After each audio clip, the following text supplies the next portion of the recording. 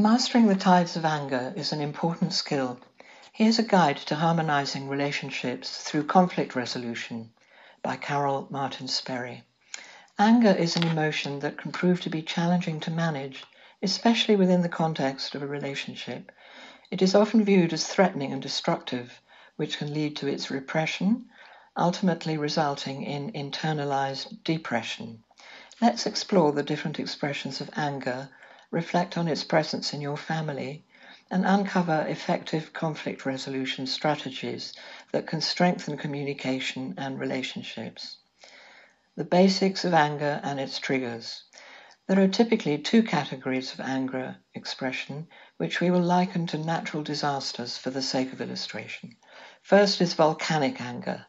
This type of anger is characterized by an intense eruption, complete with sparks, steam, and lava. While the outburst may be intense, it is usually short-lived and followed by a period of dormancy.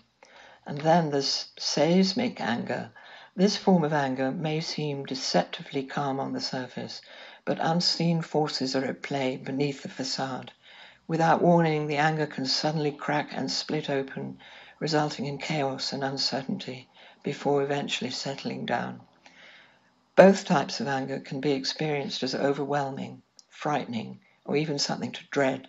Volcanic anger can be marked by noise and heat, while seismic anger may result in an inability to trust the stability of the relationship. Take a moment to think about why you're feeling angry. To better understand your own anger, it's helpful to examine how anger was managed in your family. Reflect on the following questions. Was anger expressed or repressed in your family? Was it hot or cold? Did anger manifest as shouting and gesticulating, fights and violence, or days of silence and sulking? Was there a single family member who consistently displayed a bad temper on behalf of others? In trivial arguments, what is the true source of your anger? When you feel constantly angry with your partner, who are you really angry with? Does your partner remind you of someone else? Are you aware of projecting your anger onto others? Does your partner act out your anger on your behalf? The power of questions in conflict resolution. Effective conflict resolution is crucial for navigating anger in relationships. The key lies in open communication, active listening, and ensuring that both partners feel heard. Here are 15 guidelines for fostering healthy communication. Use I and me statements instead of you. Refrain from making assumptions about your partner. Don't speak on behalf of your partner. Avoid using words like should, could, ought, you always, and you never. Ask open-ended questions that go beyond yes or no answers. Take responsibility for your feelings. Focus on the issue at hand. Address present concerns without dredging up past resentments.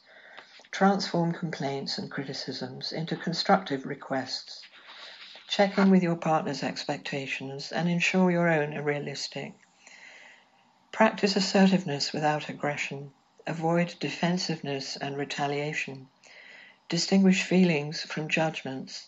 Know when to apologize and offer forgiveness. Strive for a win-win situation where both parties feel satisfied with the outcome. Final thoughts. It's essential to recognize and accept differences in the way anger is expressed within relationships. Employ the ACT approach. Accept differences, compromise wherever possible, and tolerate what cannot be changed.